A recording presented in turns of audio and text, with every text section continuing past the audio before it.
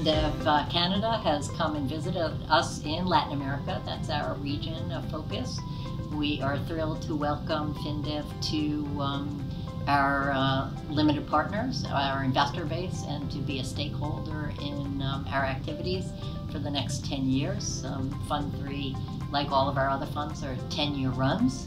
And so we have 10 years to achieve what we set out to achieve, and FinDev Canada brings a lot to the table, including the investment capital as well as support related to gender lens investing and technical advisory initiatives related to impact data. And we're so excited to be the first qualifying investment for FinDev Canada as part of the 2X Challenge.